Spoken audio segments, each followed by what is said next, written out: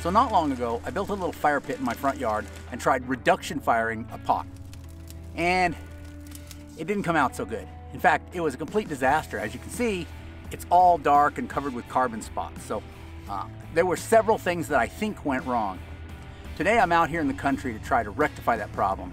Hopefully I can fix it and we can make some progress here.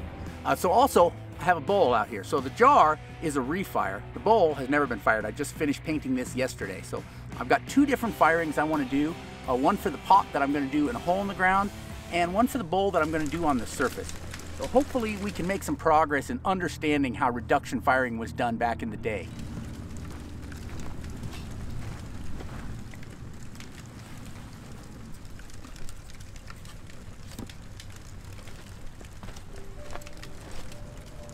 Members Black on White and Cibola whiteware are considered by many to be some of the finest pottery ever made in the prehistoric Southwest. Both made with reduced iron paint. And yet, nobody is really sure how those ancient potters fired the pottery in a reduction atmosphere. The reason is, nobody has ever found a kiln or a firing structure or a firing pit or anything in the regions where those types of pottery are made. Now up in the Four Corners region of the Southwest, they find trench kilns, these slab-lined pits where they were fired. And people have pretty much figured out how to fire those. Down in the Cibola and Members regions further south, no such firing structures have ever been located by archaeologists. And so we're left sort of guessing how that pottery was made. I got a hold of the notes from an old pottery replicator not long ago, which talked about how he reduction fired Cibola whiteware in a pit and then smothered the fire with a sandstone slab. So I tried to replicate that in my yard using a piece of cement board. And the results, as you saw, were not so great. So I think that cement board might have leaked oxygen because I didn't reduce it all. So I'm out here in the country trying to use what probably the Cibola potters had around most abundantly, and that is dirt. I'm going to try smothering mine with dirt today.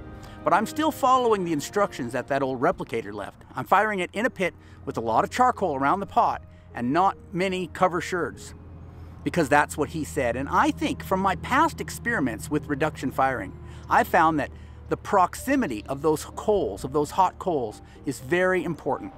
So if you look at this sheep effigy pot that I made last year, it turned out really good, but the places that turned red, if you go back and look at when I smothered it with that sagger, the places that are red are those places where the coals were not in contact with the pot. So I think the coals in contact with the pot is part of the equation. And so today I'm going to try that.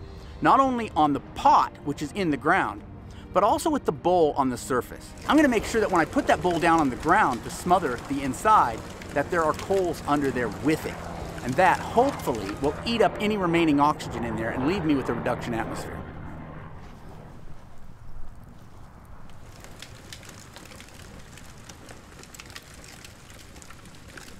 Careful preheating of the pottery is critical to eliminate most breakage in an outdoor pottery firing, especially for the bottoms of bowls.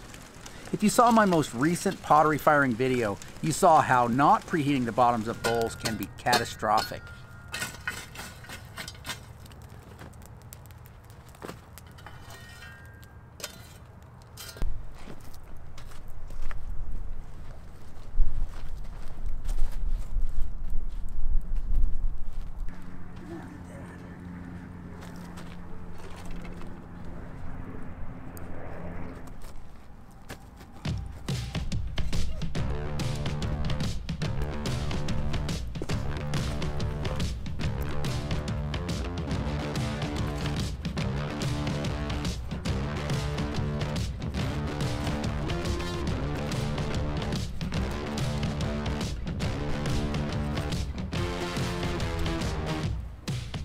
Here you can see one of the big differences between a pit fire and a surface fire.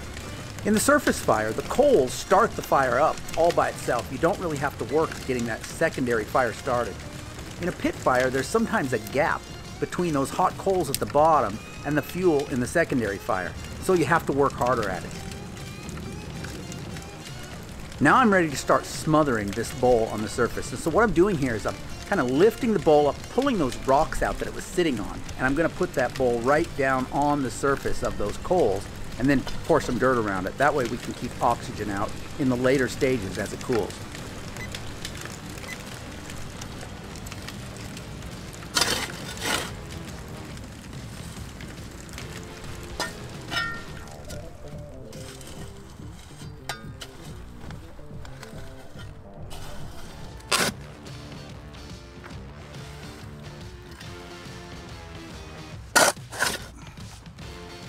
Okay, so here's where I'm at.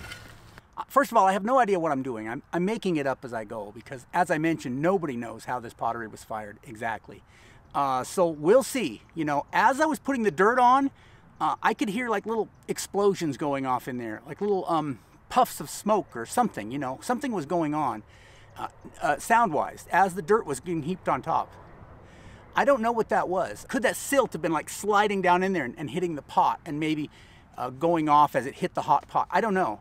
I really don't want that soil sliding in there. What I was hoping was that the coals would kind of make a barrier and then the soil would sit on top of that. It may just be a problem of the type of soil we have here and the dryness of it. It is what it is at this point. Also, when it was very late in the firing, I could look in and see the pot. I could see that we'd cleaned all the carbon off of it. But that red paint didn't look very reduced. It looked a little on the red side to me. So usually I feel like a more vigorous fire from the beginning really reduces those paints more efficiently. So we will see when we open it up. Now it's around 11 o'clock in the morning and I've got to wait at least a few hours for these to cool before I open them. Otherwise they could reoxidize as I allow oxygen in. So I think I'm just gonna take a break, read a book, maybe go get some lunch. I hate leaving the pots, but I don't think anything's going to happen to them. I haven't seen any cows or anything in the area, so they should be okay. It just makes me nervous to leave them here under the ground. And then I'll come back in a little while and open them up, and we'll see what we have. That's how I learn, right? I just have to keep trying new things and taking good notes and making adjustments and trying again. And so this is, you know, I don't know, my 5th, 6th, 7th attempt at reduced iron, and I think I'm getting closer. We'll see. While I was waiting for the pots to cool, I collected some yucca leaves. I use these to make paint brushes, and I'm planning a future video which is going to be a deep dive on yucca brushes and yucca brush painting. So look for that in the future. Plus I also sell yucca leaves on my website for people that don't live in the Southwest who want to try making their own brushes. Alright, it's almost 2 o'clock. The pottery's been buried for almost 3 hours, and I'm ready to dig it out and take it home, see how it turned out. So here's the big moment of truth. If it doesn't turn out, you know, I can always come back and refire it. That's the nice thing about mineral paint. You can refire it as many times as you need to get it right. But hopefully I'll learn something with this firing today that I can go forward with. So let's see what we got.